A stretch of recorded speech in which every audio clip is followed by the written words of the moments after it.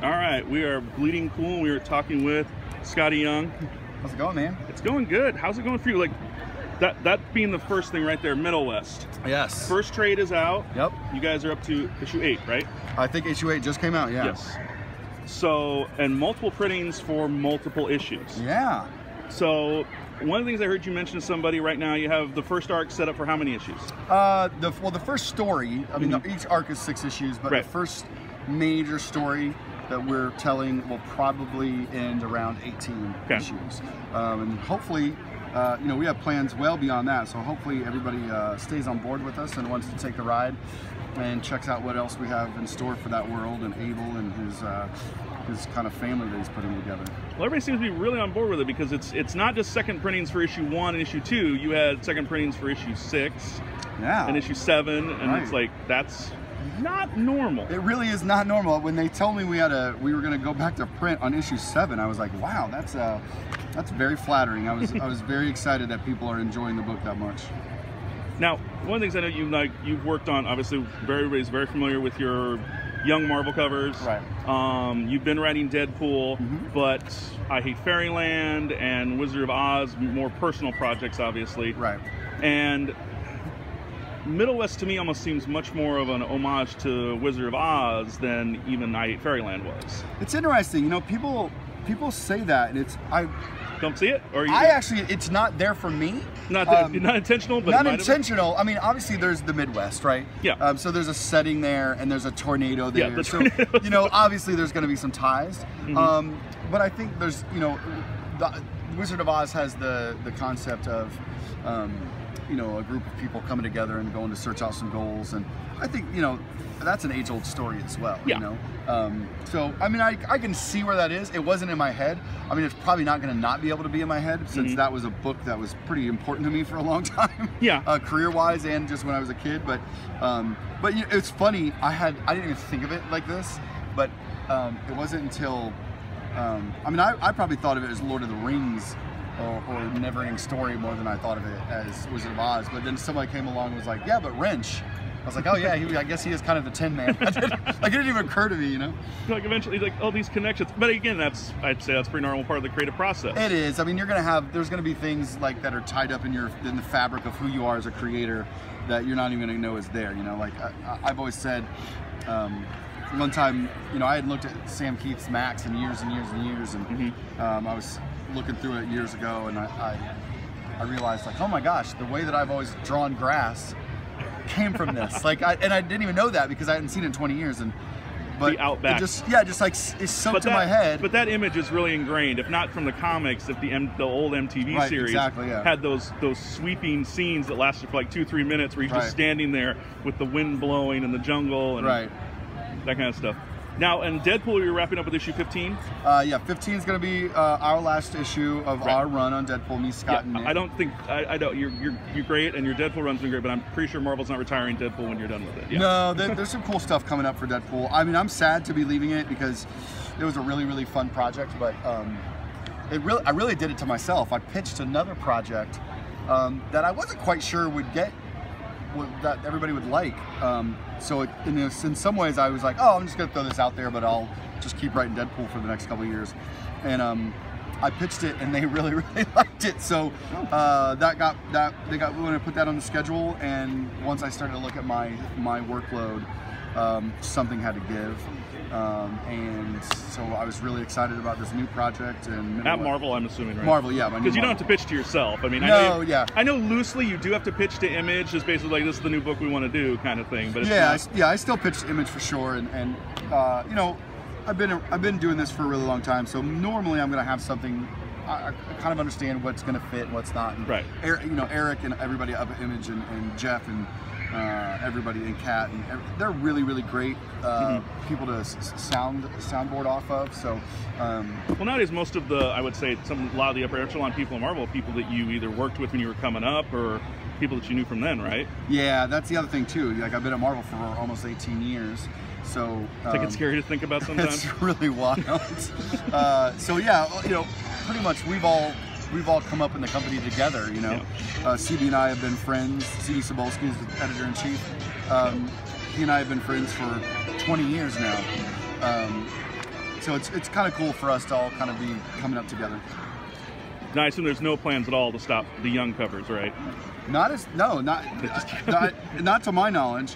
Everybody still seems to enjoy them. Everybody still shows up at the stores. That's one of the things. Like literally, my son just asked about this cover. Like who was this character? Right. They just send you photo references for some of them, or most, or you probably have a pretty good knowledge of a lot of the Marvel characters. I do, but not encyclopedic. Right. I do have a pretty good knowledge of everybody. Obviously, when we have new character designs. And the other good thing is they give me a lot of leeway. Like, you know, if we're doing a, you know, if you're doing a book and, you know, this is this new costume or whatever, like, a lot of times they'll be like, yeah, but this classic costume is cool. And they're like, yeah, it's cool. You know, for your cover, it's cool. They give you a lot of leeway. Yeah, there's a lot of freedom there because at the end of the day, you know, we're going to get a lot of use out of these. We're going to make pins, we're going to make shirts. Right. Well, like this cover, for example, that's a very, I mean, it's obvious what you base that on. Oh, yeah, 100. After yes. Perez's cover. Because I'm assuming that's the cover that when you were young, you read it and like, oh, that's... I read it, and of course I'm doing a cover for Infinity Gauntlet. Yeah. This is a famous Infinity Gauntlet. And if you notice over the years, I've not done that many homage covers. No, I wanted to make sure that it didn't fall into that. I love homage covers, but I knew that it would be very, very easy for me to start doing that, and then that be all I do, which is going, oh, I'll make an homage cover, but I'll make them little. So I really tried to stay away from that, unless there was a really, really strong retro, and in a way, a joke. If you notice, the baby covers to me are a lot, or the young variant covers are a lot. There is, but they also usually tell like some kind of story, even if there's a joke to that story. Right. So I view them more as like almost my version of a comic strip than I do, you know. Now, how did the tale you did in the Fantastic Four come about? That was just Dan and Tom reaching out to me and asking me if I wanted to do a one-page comic strip, and Dan had a joking strip written, and I was like, yeah, that'd be cool to be a part of that. You know, the Fantastic Four is coming back for the first time in years, and that's still one of my absolute favorite covers that you did. Thank you so much. Yeah, I love I love Dan, and I absolutely adore Sarah Pacelli. She's just an absolutely brilliant artist, and so I thought, oh, it'd be cool to have a page in that. So, yeah. Now, even though you do a lot, I mean, these are, I would say, you know, quote unquote, we'll say joke covers at times, or kind of off. Your depictions of realism, like the way you draw yourself, like, okay, there's one in here. Like, I'm very curious how this cover came to be. Well, that's I can't show that one on camera, so that's why we're. This is Matt and Chip. So we're doing the Sex Criminals 25, which we're not going to show on camera. Not going to show on camera. Almost did. That is Matt and Chip. But your likenesses of them are, I've met both of them many times. And they're both close buddies of mine, so... and they're just perfect. Yeah, they're both really close buddies of mine, so they've been wanting me to do a Sex Criminals cover for a while, and then they started doing those, you know, XXX covers, and so I figured, oh, what? And you weren't anybody that was worried about being off-brand or anything for that? No, I don't. You know, and in fact, I think that's the funny joke of it, right? Yeah. Like, the funny joke is like the baby cover guy is. Well, and it was polygon. Drawing. And nobody had covers. Right. It is. What's that? Nobody had any of your covers. We'll just do an interview real quick. So it's super sorry. No, you're fine. Really, to be honest, it's not. To be honest, personal injections, people like. Okay, cool. I'm sorry. No, not at all. No, I've heard that too. Like somebody said that they went over there and they couldn't find any. Yeah. Which is weird, right? Exactly. Well, after the video, we can discuss that, because that's what seems to be an Ace Comic Con thing. Okay. So, but anyway. Anyway, so where were we? Oh, so we were talking. Let's get back to Middle West. Okay. So, what was the initial pitch on that? Like, did you send it to Eric? Who did you quote unquote pitch it to? I guess. Yeah, it was just Eric. Okay.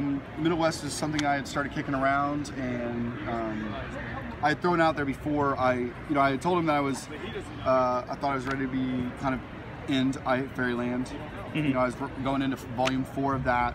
It'd been about 3 years of that. Okay, and there's one thing we talked about. You still, it's anthology, maybe something like that you might do, but nothing to plan right now. Yeah, there's nothing planned right now, but yeah, I definitely have the desire to torture Gert more. Yeah, absolutely. I think that was a really fun world. I just needed a break from the grind of writing and drawing a monthly comic and writing other comics. So it's like there was just a lot going on.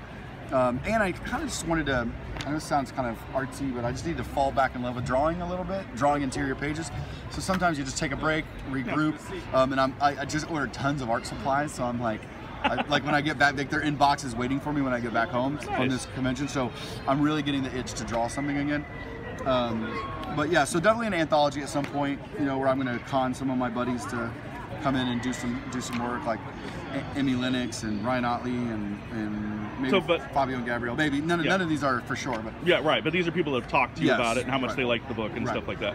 So now the main, obviously coming off I Hate Fairyland, there's obviously quote unquote some similarities, I guess, coming to Middle West. But Middle West is one much more serious. Right. So I mean, although in a weird way, I would say much more all ages than I Hate Fairyland. Sure, for sure, yeah.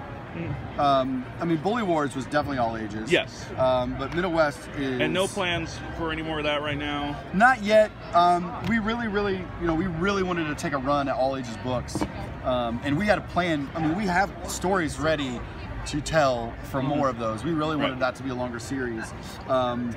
Right now, it just didn't seem to be the time sales-wise, you know. But me and Aaron just are so proud of that book, and so again, nothing is ever permanent. Are you and Aaron working on anything else right now together? We've been talking about it. I think he just texted me last night and made a joke about what we should work on at some point. So I will. The thing is I have been very, very lucky with the people who I've worked with to draw books with me. Although if you did the I Hate Fairyland, that would be a great little just vignette, 2 pages of you and him doing Bully Wars meets I Hate Fairyland. Man, I'll tell you what. If I could talk Aaron into it, if I ever brought it back as an ongoing, he'd be such a perfect person just to draw the whole thing. You know, his work is so strong. But yeah, Aaron and I could see us easily working together again sometime in the future for sure. I love that guy as an artist. I love that guy as a friend. So yeah, he's not getting rid of me anytime soon. Now, how did you and Jorge come together on Middle West? I met Jorge when I went down to speak at SCAD once, and him and his now wife. Morgan came down and met me, and I think CB was there too, maybe. And CB didn't snatch him up because that amazes me. He's not. I know. Well, we did, and he was very, very good. And I kind of kept in touch with him, and we'd run into each other here and there. And I remember emailing him years ago, or I ran into him at a con. I can't remember. We might have been here in Seattle or something, but I remember